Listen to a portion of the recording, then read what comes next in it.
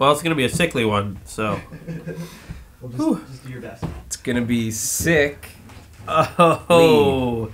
Yeah, we're both sick. We just got back from tour with our rock band. Yeah, it's tour infection. It's going to be so don't sit too close to your screen. Yeah. Yes. Stay away. But get ready to get topicked. Intro. I don't have to say intro every time. We have to know when it's gonna happen, right? That's true. Otherwise, people will be confused. Like, why did it suddenly go away? What is the end? What is this music and graphics here? I don't understand. I mean, maybe if there was some sort of like precedent, like in other media or other types of shows where they had like an intro thing like that, people would understand, but they don't. So we have to like. We're the first. We're the pioneers of the intro. But we've been traveling a lot, and we got sick on tour. Mm-hmm. Probably from the traveling. Yeah, but you know what? Traveling, there's recent findings that we could travel a whole lot faster. Yeah, maybe if we could have a warp drive when we travel, we wouldn't have gotten sick. That's right. That's right. Is that where you were going with that? That was a transition I was going for. Yeah, so there's been in the news lately. I was reading about NASA may have accidentally made a warp drive. What?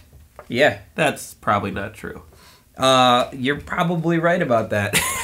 But let's report on it anyway. Yeah, well, so there's been a lot of news articles about NASA making this warp drive. What is a warp drive? Yeah, what is a warp drive? I guess it's this thing that I think it was popularized by Star Trek.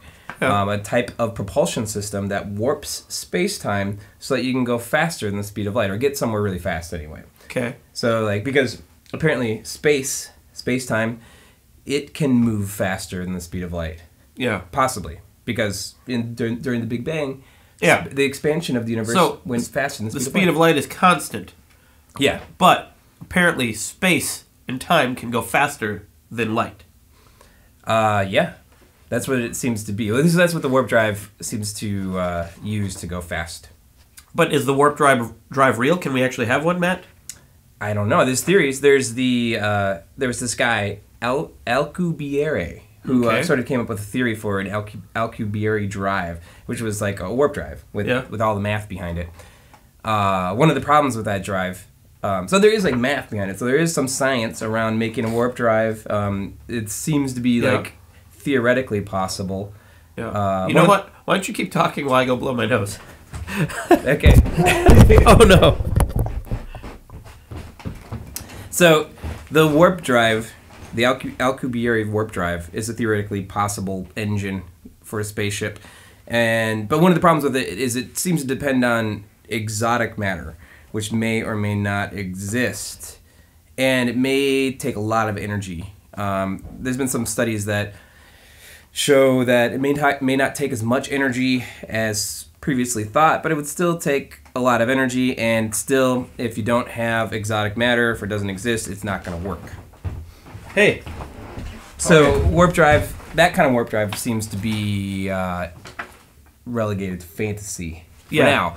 But this thing that NASA did now, that seems to maybe be a warp drive, is something else called an M drive. They were doing an experiment with an M drive, an EM drive. Okay. Which is this thing, it's basically a can that you shoot microwaves into, and they resonate, and they produce thrust somehow. And this is amazing because it would be a reactionless drive. And a reaction, because most drives, like rockets and stuff like that, they need reaction mass. They need like a propellant. They're shooting something out of the back of it to make it go forward. Yeah. This is just electricity goes into the can, makes microwaves, like your microwave oven, and somehow makes an imbalance of forces and makes thrust. And they've done there's been several experiments with these types of devices that seem to show that there is some kind of thrust happening. NASA did this a couple months ago, and it showed they found thrust. They're still doing more experiments. The Chinese have done it, and there's been a couple other. I've seen a lot of skepticism, though. Yeah, well, the problem with this, problem with the reactionless drive, is that it seems to violate the laws of physics. Yeah.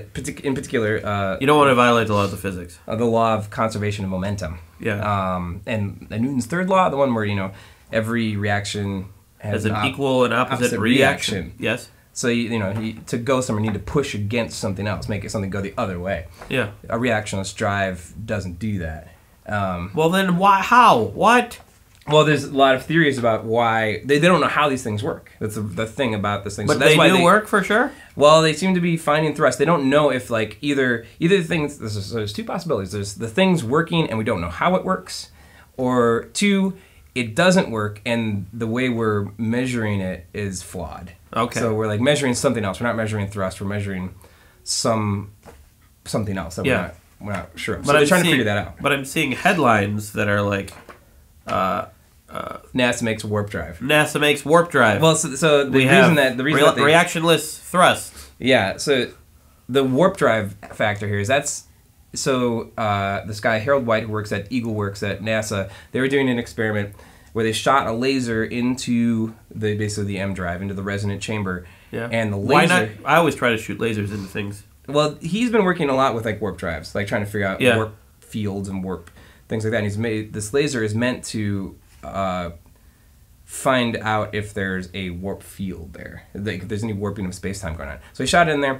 The path of the laser seemed to be shorter than it should have been, which meant the laser light went faster than the speed of light, which seems to indicate that there was some sort of warping of space-time, or if it was working correctly, it was some sort of warping of space-time. So if that is true, the M drive might actually be a warp drive. It's actually warping space-time, and that's how it's producing thrust. But is there findings? Is there been experiments? Has it been repeated? No, it hasn't been proven. So they're gonna repeat it. Okay. One of the things that Dr. White was saying is that there was also a measured increase in air temperature within the experiment chamber or something. Yeah. So it could have had something to do with the heating up of the atmosphere, which could have refracted the laser in some way, and sort of made it seem like space-time was bent.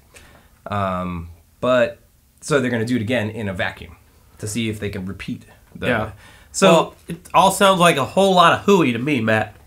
I don't know. Maybe it's true. Well, I'm a little skeptical because you had trouble finding the information. Yeah, looking into this, there's a bunch of articles about NASA making a warp drive, but the source from where this information comes from is hard to find because it seems to have been posted in a forum. Yeah. And I can't find the original post in the forum because there's hundreds of pages, and it's mostly people talking about time travel. Yeah. And like just talking about crazy space stuff. Yeah. So there's still a lot of work to be done. There is no conclusive proof that they made a warp drive. If anything, probably not, because a warp drive would be an amazing thing to create, and they just don't have the evidence. They don't have the amazing enough evidence to prove that they had a warp drive. This is an example of clickbait at work again, Matthew. And media. Well, and media does this a lot because a couple months ago there was a bunch of articles about NASA making a reactionless drive because they're doing more experiments on this M drive. Yeah. But the media likes clickbaity titles. They like the types of articles and the types of headlines that'll draw people in warp drive or like new types of spaceship. But they never follow up on this. If they follow up on this, what a good example of this is, remember when there was the experiment with the neutrinos, and they thought they detected neutrinos going faster than the speed of light. Yeah. Like those the gang from Teenage Mutant Ninja Turtles, the neutrinos. No. Oh, old reference. But so there was an experiment. They thought that they detected neutrinos going faster than the speed of light, and it was all over the news. Like, we've detected something that goes faster than the speed of light, which would break the laws of physics. Yeah. And make if this is true, crazy stuff would be possible. Faster than light travel would be possible. Faster than light communication or whatever. Yeah. Well, obviously they figured out that there was like some sort of miscalibration in the experiment or something like that. And I don't think there was as many articles about the miscalibration. Yeah, I didn't see an article saying, "Oh, we were wrong." Oh, no, I don't think there's going to be an article talking about like, "Oh, they didn't make a warp drive." Yeah. I mean, that's why you have to repeat experiments over and over and over to make sure that it's correct. And I think maybe they're reporting on this a bit too prematurely. Yeah, and I think that's a problem. But we all really report on science in a lot because the process of science is like a process of error. Yeah. So then that just increases skepticism of science and Yeah, scientists I from think people so. from people who are skeptics of it. You know, they're just going to be like, well, I don't know what to believe now. Scientists are all a bunch of dum-dums. But it's not really necessarily scientists. It's the media. Yeah, the media are dum-dums. maybe there's some dum-dum scientists as well. But we should just be patient. Do research of your own if you see a headline. Yeah. Don't just go about saying, "Hey, we're going faster than the speed of light, Ma." And this is the Ma. Yeah. Do you know we're going faster than the speed of light? Yeah, exactly. And I think the internet, in some ways, or at least the way the internet works right now, makes it easier for there to be misinformation. Yeah. We've talked about this many times. Because if you like when I try to search for this, like warp drive article, I try to find the source of it. Really, the most hits I get are the clickbaity titles, like the Huffington Post articles or whatever, talking about the experiment. But the ability to find where the articles are coming from, some articles don't have sources at all. Yeah. Most articles will link to the same source. They'll all have the same source, and we'll go to that source. And the source is usually much drier and much less sensational, and really not saying what they're claiming.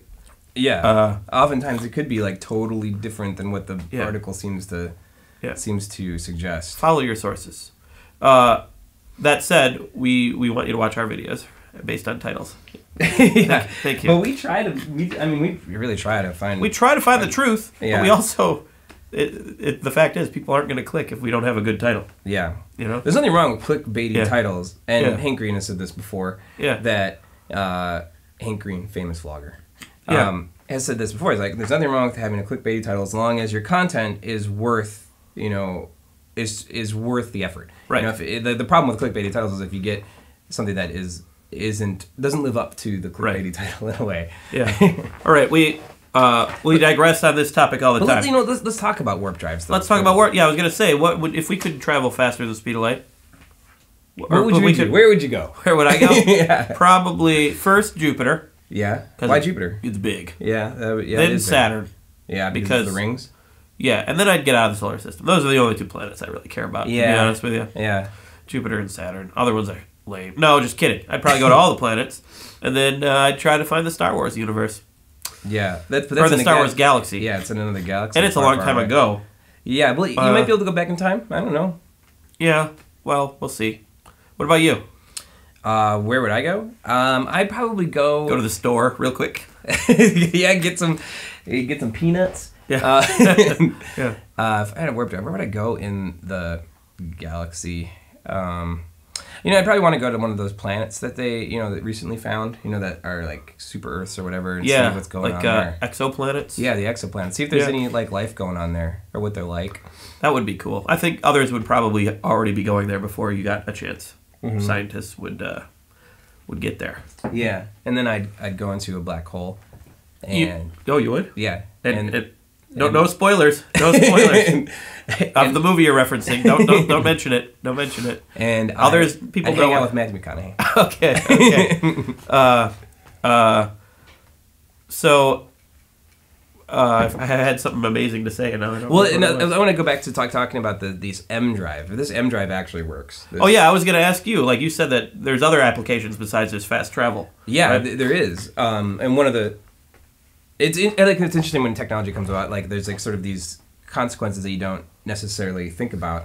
Yeah. Like obviously there'd be fast and light space travel is amazing and it would change the world, but like it would change the world in a lot of different ways too, because if you have these M drives, you basically can reduce the weight of things. Mm-hmm. So like one of the practical applications that NASA talks about is being able to reduce the weight of like payloads or cargo in rockets, so that you don't need to use as much rocket fuel to get in space. So it's like you don't necessarily have to use it as the propulsion system if you can like put something in this box and make it weigh less. And you could also make the spaceships themselves weigh less. Yeah. And could I weigh less? You could weigh less. Yeah, I've been working on that. You could make buildings that weigh less. So you could make like taller buildings? You could make taller buildings or like weird buildings, or like that would be, like usually, you have to build a building in a certain way so it doesn't fall apart. But if your building is sort of floating or like weighs less, you could make like crazy architecture. Would it be wasteful? This thrust? Well, I mean, it would be using electricity, but it depends on where the electricity is coming from. I mean, that's true. If it's coming from the sun. Yeah. Yeah. Okay. Solar panels, super thrusters. Weird. I mean, world. In a way, like maybe buildings would never collapse again, or like things wouldn't collapse because you'd have like earthquakes. If earthquakes happen, you could just lift the buildings up. Yeah, or like they'd be stabilizing the buildings. Yeah. I guess you could have flying cars, at least cars that are lighter. It's 2015. We're supposed to have flying cars according to Back to the Future. So maybe we're gonna get them. I don't know though. Or at least just floating cars, or like lighter cars. Yeah. You could just pick your car up and put it in. That's if any of this is true though. Which we don't know. I think we've tackled this topic. I think I'm gonna go take a nap now because I feel terrible. Yeah. Anyway, so warp drives are awesome. Yeah. There's some cool stuff happening at NASA. This stuff is actually happening. They're doing these experiments, so this is real, real experiments, and it's cutting edge and it's interesting. But is it warp? Is it a warp drive? Is it some sort of reactionless thruster? Is it science fiction coming to life? We don't know yet. It's too early. Yeah. We don't know what's going on. So careful about those headlines. But scientists are trying to figure out what's going on. Yes. Don't believe everything you read. Or hear from two bearded guys on the internet. Nope. Bye. Bye.